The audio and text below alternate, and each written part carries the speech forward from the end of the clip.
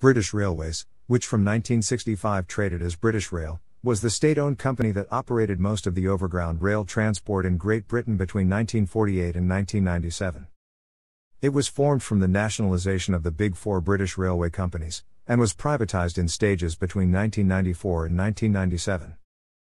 Originally a trading brand of the Railway Executive of the British Transport Commission, it became an independent statutory corporation in January 1963, when it was formally renamed the British Railways Board. The period of nationalisation saw sweeping changes in the railway. A process of dieselisation and electrification took place, and by 1968 steam locomotives had been entirely replaced by diesel and electric traction, except for the Vale of Rheidol Railway. Passengers replaced freight as the main source of business, and 1/3 of the network was closed by the beaching cuts of the 1960s in an effort to reduce rail subsidies. On privatisation, responsibility for track, signalling in stations was transferred to Railtrack and that for trains to the train operating companies. The British Rail double arrow logo was formed of two interlocked arrows showing the direction of travel on a double-track railway and was nicknamed the Arrow of Indecision.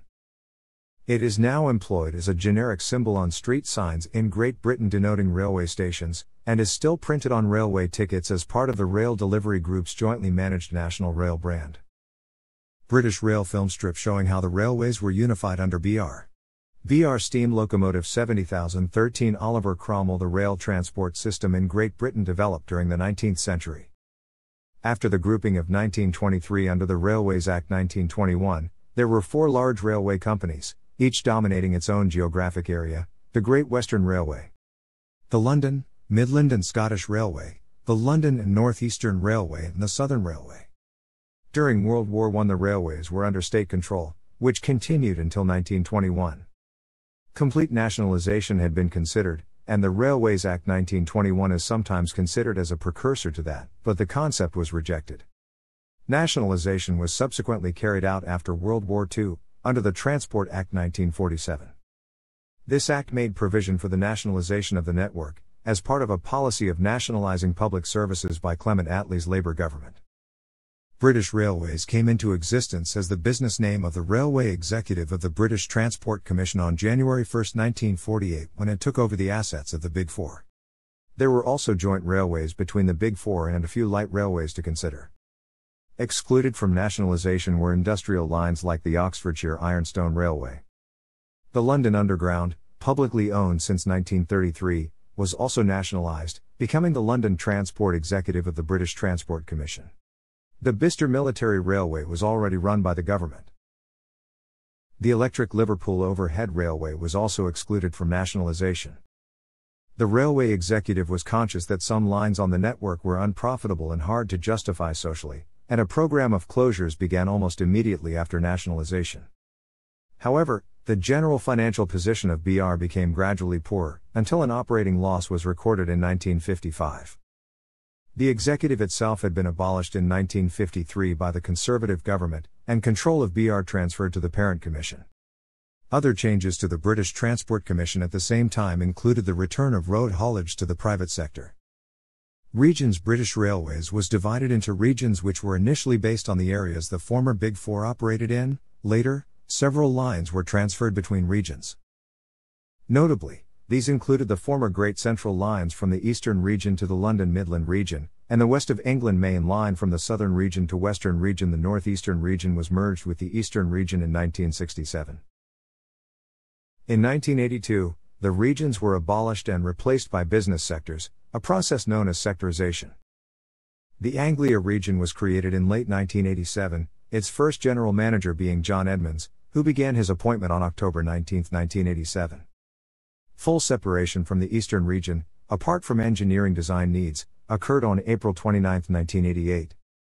It handled the services from Fenchurch Street and Liverpool Street, its western boundary being Hertford East, Meldreth, and Whittlesea. Blue Pullman at Bristol Bath Road TMD. The report, latterly known as the Modernisation Plan, was published in January 1955. It was intended to bring the railway system into the 20th century. A government white paper produced in 1956 stated that modernisation would help eliminate BR's financial deficit by 1962, but the figures in both this and the original plan were produced for political reasons and not based on detailed analysis. The aim was to increase speed, reliability, safety, and line capacity through a series of measures that would make services more attractive to passengers and freight operators, thus recovering traffic loss to the roads. Important areas included: the government appeared to endorse the 1955 program, but did so largely for political reasons. This included the withdrawal of steam traction and its replacement by diesel locomotives. Not all the modernizations would be effective at reducing costs. The dieselization program gave contracts primarily to British suppliers, who had limited experience of diesel locomotive manufacture, and rushed commissioning based on an expectation of rapid electrification. This resulted in numbers of locomotives with poor designs and a lack of standardization. At the same time, containerized freight was being developed. The marshalling yard building program was a failure, being based on a belief in the continued viability of wagon load traffic in the face of increasingly effective road competition, and lacking effective forward planning or realistic assessments of future freight. A 2002 documentary broadcast on BBC Radio 4 blamed the 1950s decisions for the beleaguered condition of the railway system at that time. Network for Development proposed in 1965 report the development of the major trunk routes during the late 1950s. Railway finances continued to worsen, whilst passenger numbers grew after restoring many services reduced during the war. And in 1959 the government stepped in, limiting the amount the BTC could spend without ministerial authority. A white paper proposing reorganization was published in the following year, and a new structure was brought into effect by the Transport Act 1962. This abolished the Commission and replaced it by several separate boards. These included a British Railways Board, which took over on January 1, 1963. A Scamell Scarab truck in British Railways livery, London, 1962. British Railways was involved in numerous related businesses including road haulage following semi-secret discussions on railway finances by the government-appointed Statutory Committee in 1961. One of its members, Dr. Richard Beeching, was offered the post of chairing the BTC while it lasted, and then becoming the first chairman of the British Railways Board. A major traffic census in April 1961, which lasted 1 week, was used in the compilation of a report on the future of the network. This report, The Reshaping of British Railways, was published by the BRB in March 1963. The proposals, which became known as the Beeching Cuts, were dramatic. A third of all passenger services and more than 4,000 of the 7,000 stations would close.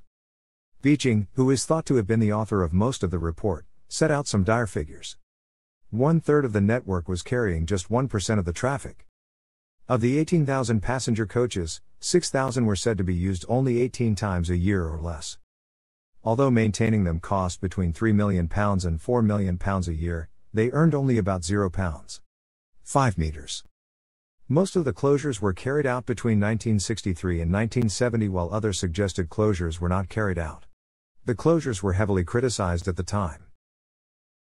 A small number of stations and lines closed under the Beeching program have been reopened, with further reopenings proposed. A second Beeching report, The Development of the Major Trunk Routes, followed in 1965. This did not recommend closures as such, but outlined a network for development. The fate of the rest of the network was not discussed in the report. The basis for calculating passenger fares changed in 1964. In future, fares on some routes, such as rural, holiday and commuter services, would be set at a higher level than on other routes. Previously, fares had been calculated using a simple rate for the distance traveled, which at the time was 3d per mile second class, and 4/2d per mile first class. In 1966, a whites-only recruitment policy for guards at Euston Station was dropped after the case of Asquith Xavier, a migrant from Dominica, who had been refused promotion on those grounds, was raised in Parliament and taken up by the then Secretary of State for Transport, Barbara Castle. Passenger levels decreased steadily from 1962 to the late 1970s, and reached a low in 1982. Network improvements included completing electrification of the Great Eastern Main Line from London to Norwich between 1976 and 1986 and the East Coast Main Line from London to Edinburgh between 1985 and 1990. A main line route closure during this period of relative network stability was the 1500 VDC electrified Woodhead line between Manchester and Sheffield. Passenger service ceased in 1970 and goods in 1981. The 1980s and 1990s saw the closure of some railways which had survived the Beeching Cuts a generation earlier, but which had seen passenger services withdrawn. This included the bulk of the Chester and Connah's Quay Railway in 1992, the Brierley Hill to Walsall section of the South Staffordshire Line in 1993. While the Birmingham to Wolverhampton section of the Great Western Railway was closed in 3 phases between 1972 and 1992. A further British Rail report, from a committee chaired by Sir David Serple, was published in 1983. The Serple report made no recommendations as such, but did set out various options for the network, including, at their most extreme, a skeletal system of less than 2,000 route km. This report was not welcomed, and the government decided to quietly leave it on the shelf.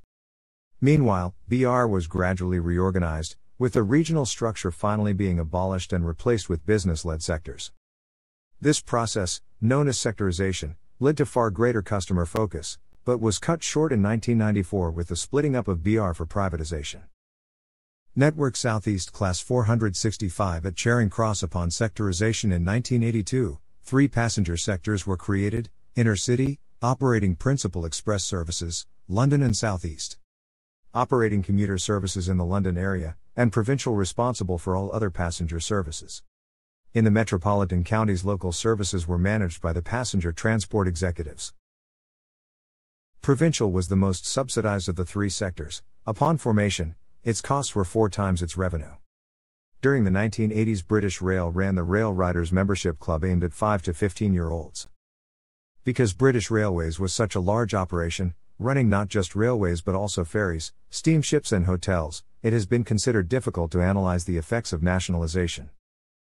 Prices rose quickly in this period, rising 108% in real terms from 1979 to 1994, as prices rose by 262% but RPI only increased by 154% in the same time.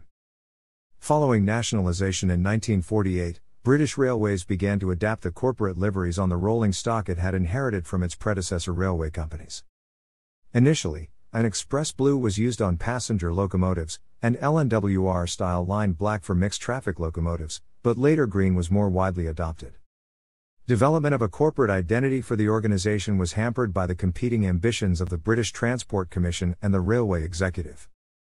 The executive attempted to introduce a modern Art Deco-style curved logo which could also serve as the standard for station signage totems. BR eventually adopted the common branding of the BTC as its first corporate logo, a lion astride a spoked wheel, designed for the BTC by Cecil Thomas. On the bar overlaid across the wheel, the BTC's name was replaced with the words British Railways.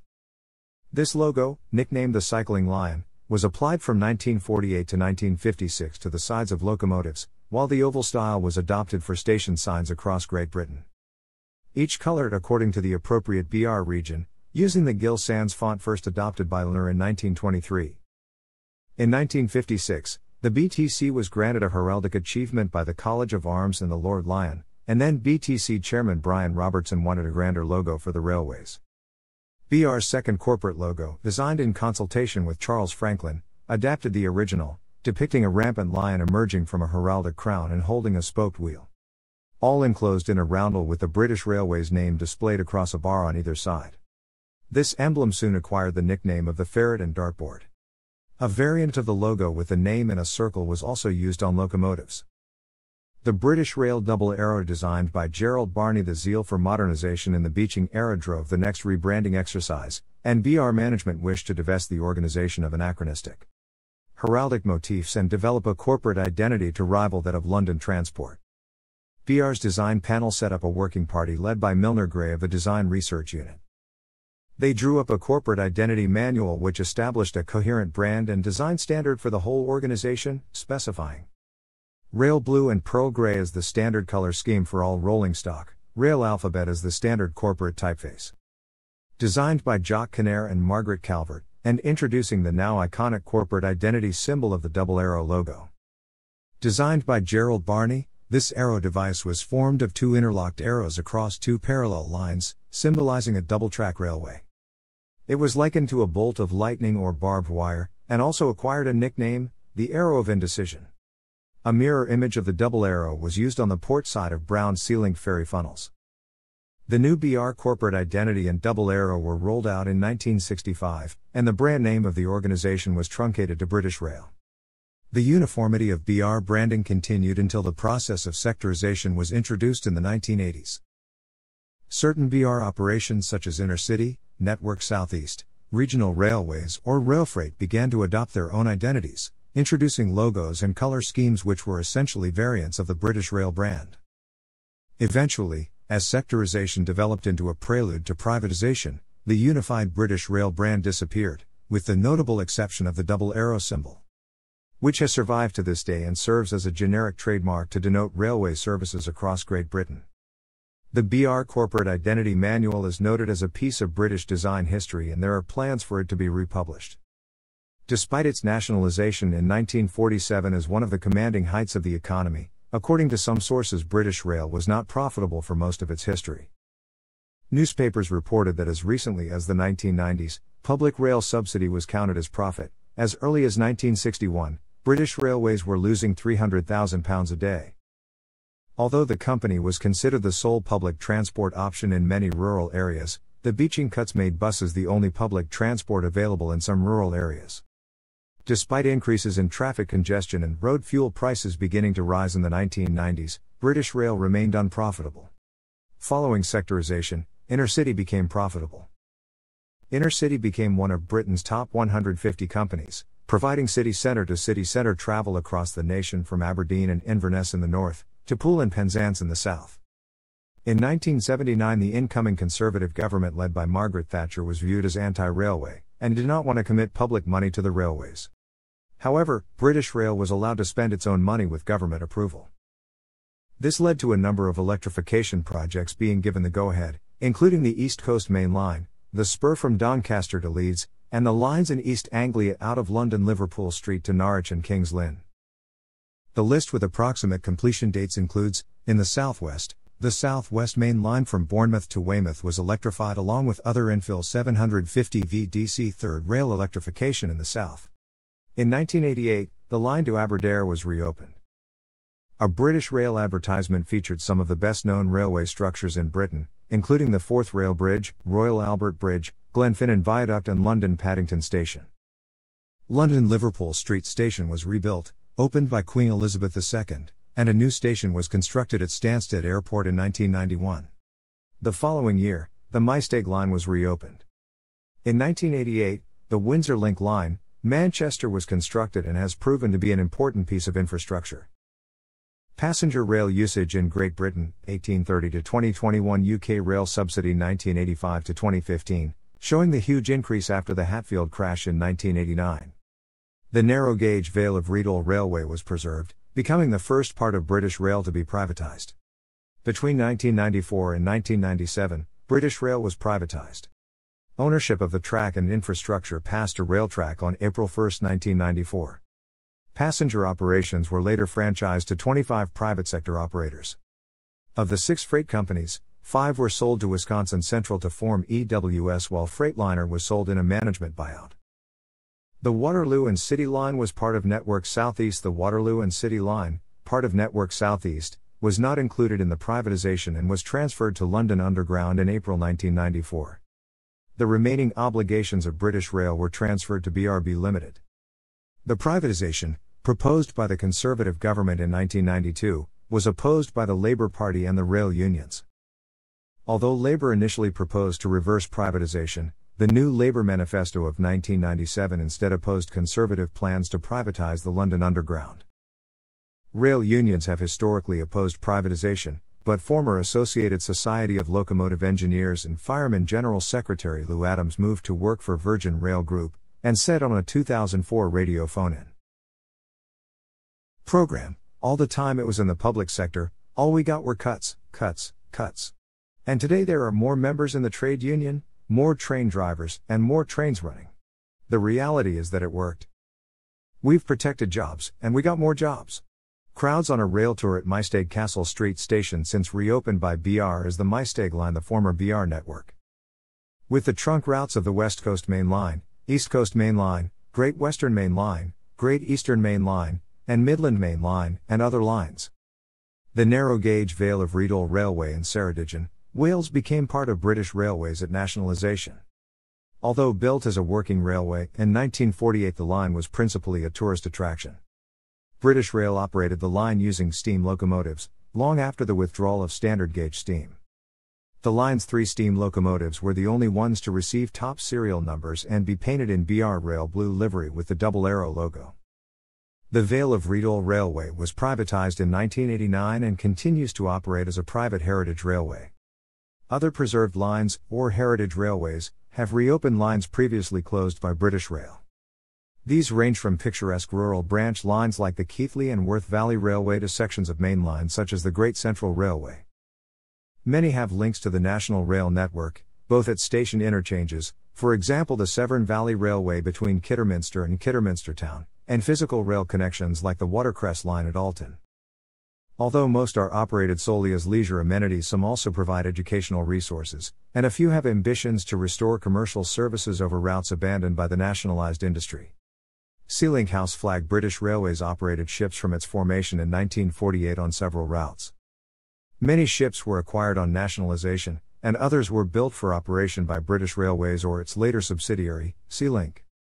Those ships capable of carrying rail vehicles were classed under tops as Class 99.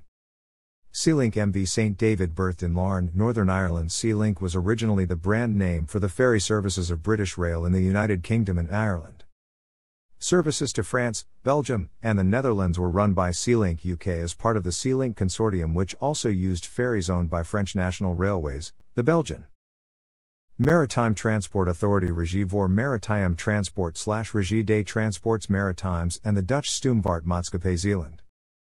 Historically, the shipping services were exclusively an extension of the railways across the English Channel and the Irish Sea in order to provide through integrated services to mainland Europe and Ireland.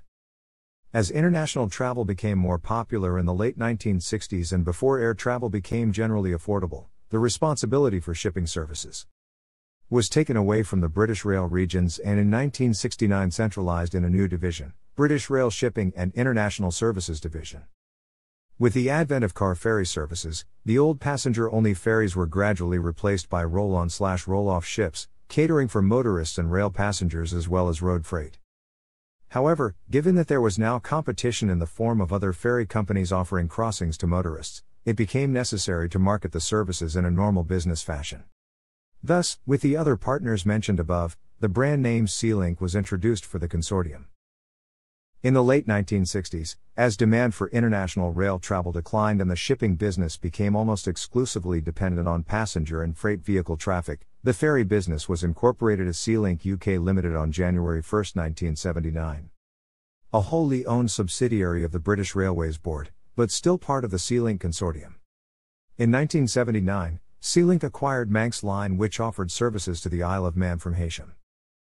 On July 27, 1984, the UK government sold Sealink UK Limited to Sea Containers for £66 million and the company was renamed Sealink British Ferries. The sale excluded the operations of Hoverspeed, the Isle of Wight services and then a share in the Isle of Man Steam Packet Company, as well as the Port of Heysham. In 1996, the Sealink name disappeared when the UK services, by then owned by Stena, were rebranded as Stena Line. The agreement with the SNCF on the Dover to Calais route also ended at this time, and the French-run Sealink services were rebranded as Sea France. The joint hovercraft services of British Rail in association with the French SNCF. British Rail Hovercraft Limited was established in 1965, under authority given to it by the British Railways Act 1967 and started its first service in 1966. Seaspeed started cross-channel services from Dover to Calais and Boulogne-sur-Mer, France using SRN4 hovercraft in August 1968. Brel's first logo, C. 1969 incorporated on October 31, 1969, British Rail Engineering Limited was a wholly owned railway systems engineering subsidiary of the British Railways Board. Created through the Transport Act 1968, to manage BR's 13 workshops, it replaced the British Rail Workshops division which had existed since 1948.